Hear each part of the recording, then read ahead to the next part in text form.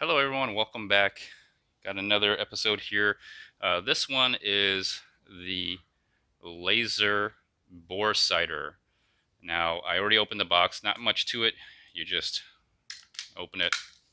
And so the reason why I got this is because I've been using the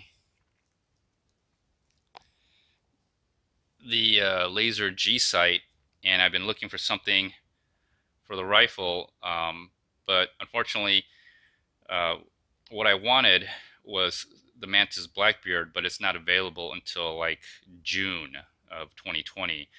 Right now we're in a global pandemic, so I needed something without going to the range and shooting off ammo, because there's an ammo shortage or panic buying on ammo and guns. I need something that I can sight in my rifle. And so this pouch comes from AR500. If you haven't seen my Testudo Gen 2 and Testudo Lite, I did a review on that, and very nice. So this is my Taurus G3. As you see in here, there's my laser G sight. This is what I use for training, and I'll probably do something similar with this, but really what I wanted was the Mantis Blackbeard. It's able to work with your AR-15. The battery goes in here. You remove the bulk carrier and put in the laser system bulk carrier that they have, and you're able to just pull that trigger. It's on lock, but you're able to pull that trigger and get a laser coming out, similar to this concept here, like that. I like the Taurus gun because the restrike capability. You don't have to rack the slide to reset the trigger. This is a striker fire. You could do that with a hammer fire, and the reason why I like using this is because it's almost the same size as my Glock 19, and that is my carry gun. And so when I fit the holster for my AR-15 Testudo Gen 2, and I fitted the holster around the Taurus, I know it'll work with the Glock 19. So that's the reason why I'm doing all this. Originally I wanted the Mantis Blackbeard, but they don't have it yet. It's not in stock. It's probably coming from China, like how this thing pretty much came from China. You see that? Made in China. But I do need something. I don't have a rear sight on this. I'm getting a rear sight. I've been using a lot of different optics and scopes on this. That's why I don't have anything here, and moving it around on my other rifles. So I'm gonna be getting a rear sight. But the problem is, every time you move an optic, move a rear sight, move a scope, you have to set it to 0 technically. Now the issue with the rifle is distance. So and I'm gonna move this around here. So when the bullet leaves, right? When the bullet leaves the barrel, the way your rifle set up, because of the way the sights are set up. I don't have a sight here, but imagine there is a sight. The way your sights are set up and where the barrel is, it's kind of lined up like, or I should say like this. If you really, it's lined up like going, the barrel is kind of lined up upwards. Your sight is lined up going this way, if that makes sense. And so what ends up happening is your bullet leaves the barrel, actually makes a lobbing. Just doesn't really do this, but I'm exaggerating. It lobs the bullet to wherever it goes. So that's the first issue. And the problem is, how far you are depends on the point of impact. Is it going to be here, here, here, or here? So if you're 25 yards away, ballistically, okay, if you're 25 yards away, it's about the same impact point, okay, same impact point as about 100 yards away, because at some point at 25 yards it's hitting, and as it's lobbing and coming back down at 100 yards it's hitting about the same place. So that's one way you can do it. Ultimately, what you really want to do is you want to go out to the range, you want to shoot whatever, you know, manufacturer of bullets that you use, because they'll all act differently, and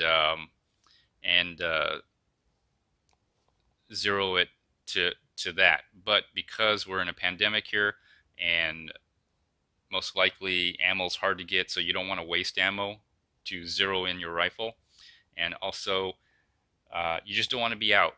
You probably don't want to be out and about as much. Okay, if you're not going to work or doing things that you need to do, you don't want to waste or expose yourself to the coronavirus. So this is why I've gotten the laser Boresighter. And plus, I am going to do something else with this. I'm going to still train with this. I'm probably going to use it to follow the dot, so to speak, how I would do it. Holding a rifle for a long period of time works out your shoulders and your back and your arm more than you think or you realize. Then put on some body armor and hold up this rifle, moving it around. You'll be surprised how quickly tired you really get. So so I am still going to use it for training, for, I guess, following the bouncing ball. That's one of the things I do, other than the actual laser dry firing that I do with my pistol. If you haven't checked out some of those videos, very fun to do, very fun to do. Saves a lot of money on ammo. I probably saved over tens of thousands of dollars on ammo. I pull that trigger quite a bit. So so there's some issues when you're using Boresighters, and you have to realize the limitations of how your rifle works and how your sights work. And don't forget, on top of all that, your sights and your bore are offset as well, so you got to remember that as well. So anyways, so let's go ahead and put this in. So it's really simple. I opened up the package. I already took out, they give you 6. You only need 3 batteries. If you look here, it says minus and it says plus, and there's 3 little marks here. I don't know if you can see that. 3 little marks. Well, there you go. So you put the minus on the bottom, plus on top. So the button side is the minus. The flat side is the plus. So just 1, 2, 3. Let me see if it. There you go. You already see the laser going in, and then just screw on the top.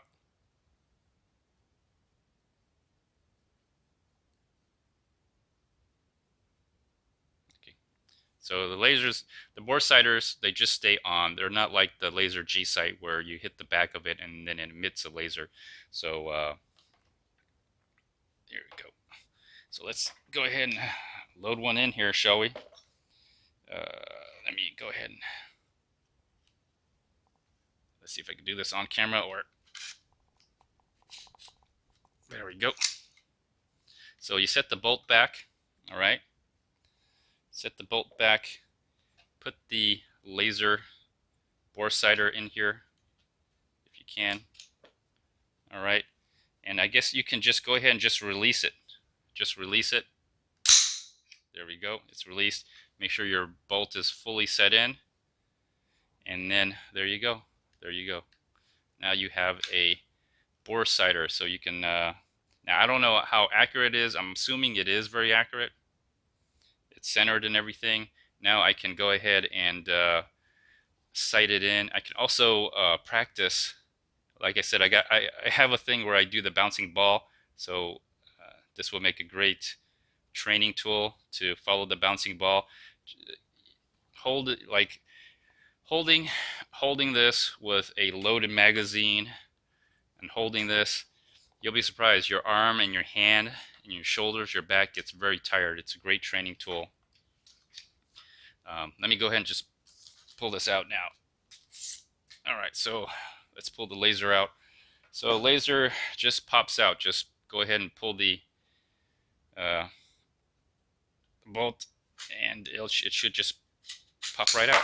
There it is. Pops right out. There we go. Very good. There you go. That's it. That's all it is. All right, there you go. Nice little tool, very useful. I plan on using it for a lot of things. Right now, I just need to sight it in, and right now I'm just going to sight it in vertically, or for elevation, for about 20. I don't have 25. I might have 25 yards. So you know, at 25 yards, it's about the same as 100 yards. So if you could sight it in at 25 yards, you should be okay at 100 yards, ballistically speaking. Of course, it doesn't mean it's 100% accurate, but it's better than not sighting it in, or zero or nothing. Because when you get your rifle, if you got a brand new rifle, if you're a new owner, a lot of people are panic buying. Your rifle is not set at all.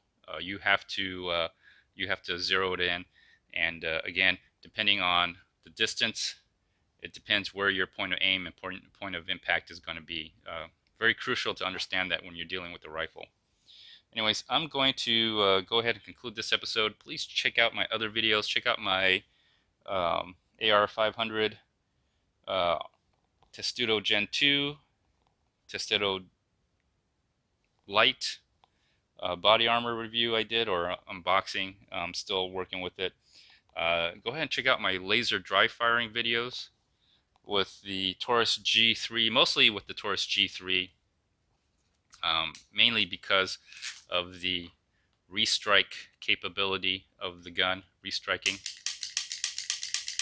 I don't have to rack the slide to reset the trigger. It does that, and that's why I got the Taurus G3.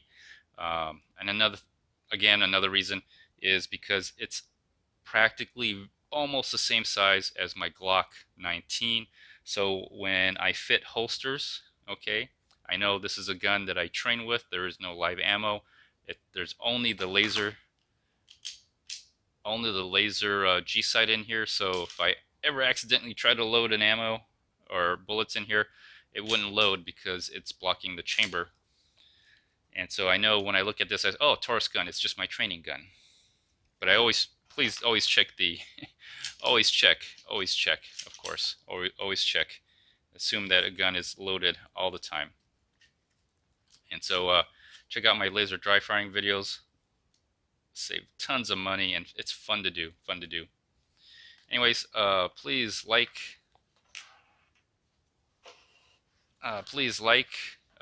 share the video, subscribe to my channel. Until next time, everyone, thumbs up. Bye.